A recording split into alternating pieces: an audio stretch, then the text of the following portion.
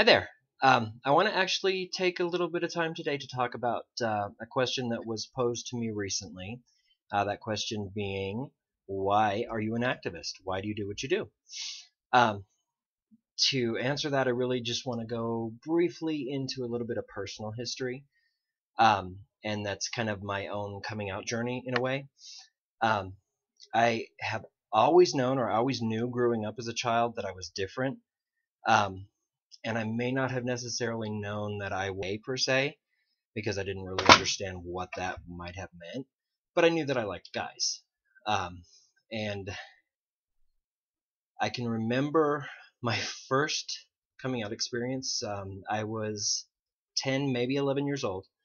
My father was about to go to the store to pick up some cigarettes, and I was staying at home, and he jokingly asked me, he said, "Well, I'm going to go to the store. Do you want me to pick up a Playboy for you?" And I looked him in the eye. I said, "No, actually, I want to play girl." And he said, "What?" I said, "Yeah, I like guys better." Um, honestly, can't tell you how I knew the difference. I guess just playground talk between, Playboy and Playgirl. But just he didn't know how to take that, obviously. Um, so I also tried coming out to a couple friends a couple years later. And it was always the same thing. People were just like, "Wait a minute, you don't know what you're talking about," or "What? That's not possible." Um, so really throughout my life, my own journey has been a matter of me working very, very hard as a child to try to try to express who I am and try to be the truest person that I can be to myself and to others.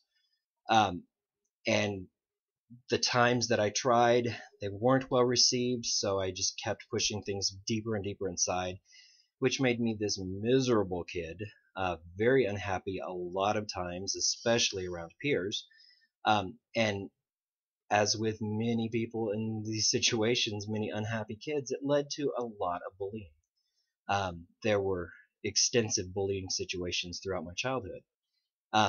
That is probably one of the primary reasons that I am an activist and that I work so hard with great groups like Get Equal to ensure a safer place for everybody, especially our youth.